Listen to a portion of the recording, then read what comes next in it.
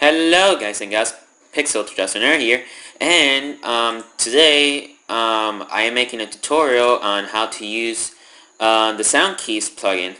So what's the Soundkeys plugin? Of course, if you already downloaded it or you want to know how to use it, of course. Basically, I'm making this tutorial on how to use it because it was requested by my friend at school. One of my friends, he wanted to know how to use Soundkeys, so I said, alright, I'll make you a tutorial. And yeah, so alright, so the Soundkeys plugin is used for like synchronizing the sound frequency, the music frequencies to the beats or something, to the lights or whatever you want to synchronize it with. So I'll be showing an example here. I'm gonna choose this song. This song is awesome.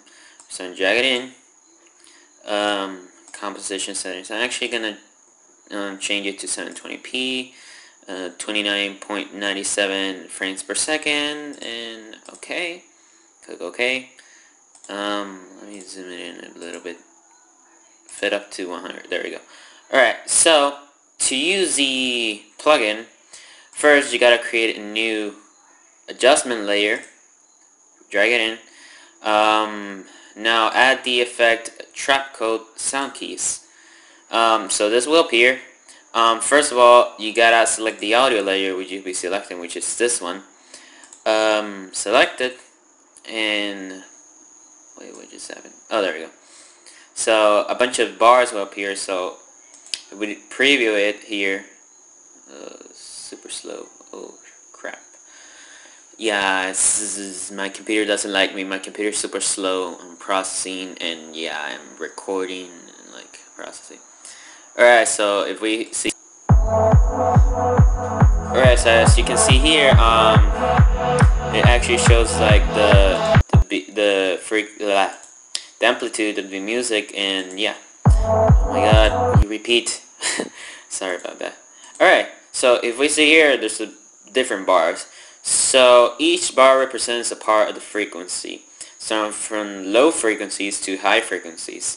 So this is a bass, this is sub bass, mid treble, and the treble, I believe. I don't know. So when you begin, you have this square right here. So what does this square? As you can see, the output changes depending on the position of the square. So what this actually does is it takes a part of the music or sound frequencies that you select right here.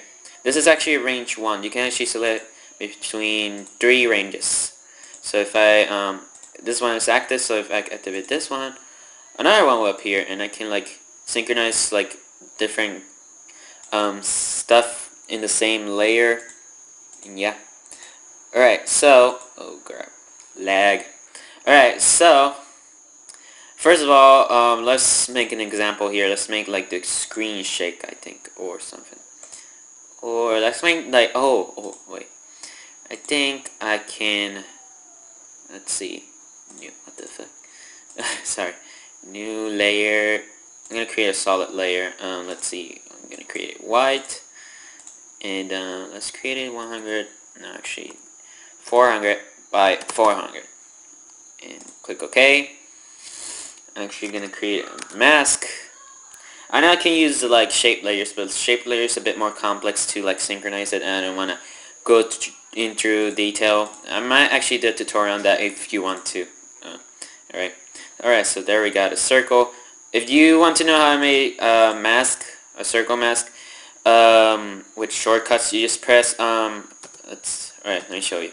Control Shift N, then I press Control Shift M, letter M, and then disappear, and then I press ellipse, reset to ellipse, and then there's ellipse. Yeah. Alright, so now we actually go to adjustment layer. Let me put it down below. Yeah, there you go. So first of all, so I want to use the bass in this video. I want to use the bass, which is this one, because this is like dubstep remix. It's pretty cool, dubstep remix. So as you can see, these lines over here is output. So depending on the range you selected, it will actually measure that same part, and it will output in this bar. So what does this bar actually does? Well, actually, alright, so let me show you. Actually, let me move the range. What the heck? What's going on? After Effects, why are you doing this to me? Don't do this to me! What's going on here? I don't get it. Oh, there we go. I had to select the freaking effect first. Alright, I'm just gonna select this part right here. Alright, so, right there. Sorry.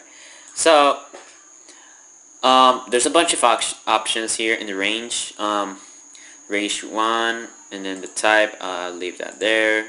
The corner, which is this corner, fall off instant.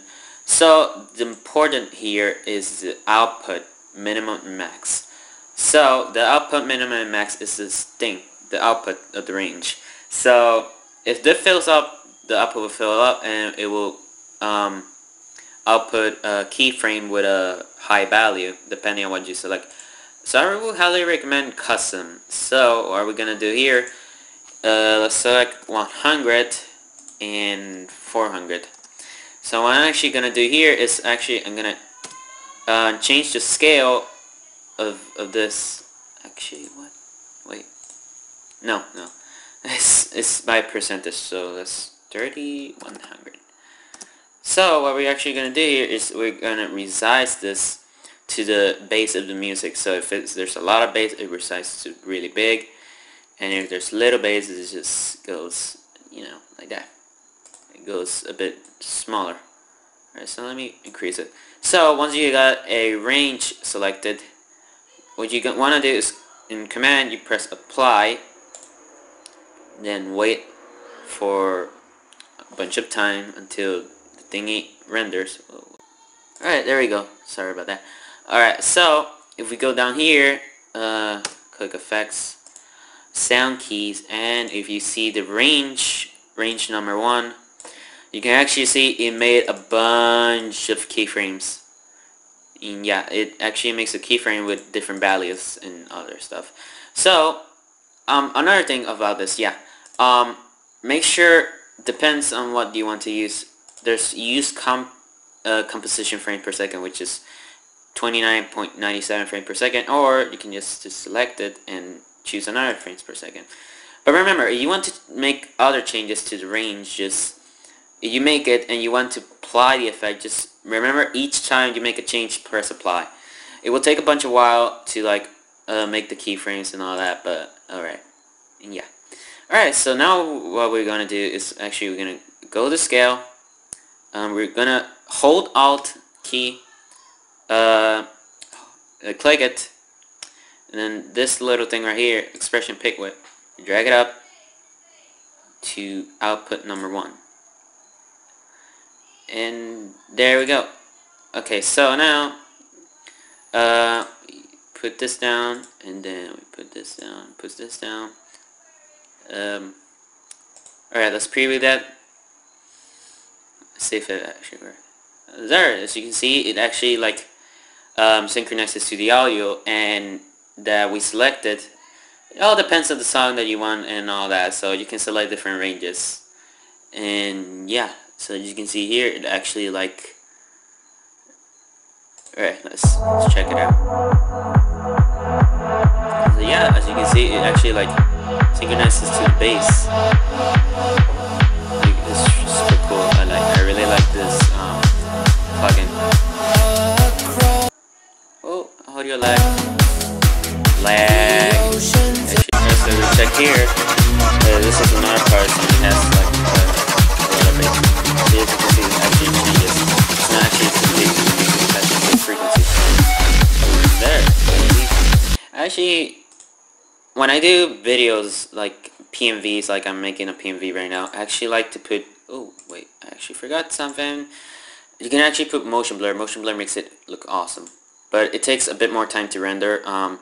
There's actually 2 options to make motion blur: internal motion blur or the C-force motion blur, which I won't be covering in here, but there's a little tip right there. I won't be covering it here, but in another tutorial I will if you want to. Just leave it in the comments below what tutorial you want me to make and all that. So as you can see, I actually activated motion blur right there, and it actually looks a lot more smoother. It looks pretty awesome.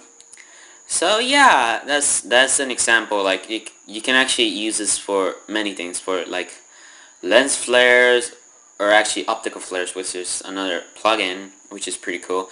And stuff like that, and trapco particulate and all that. And oh, my accent just changed right there. So yeah, that's the basic of Soundkeys. So actually, that's how you use it. It's pretty cool. Alright, so yeah, that's the tutorial, and I hope you liked the tutorial. You want me to make an After Effects tutorial, just leave in the comments what type of After Effects tutorial you want me to make, and I'll be sure to make it.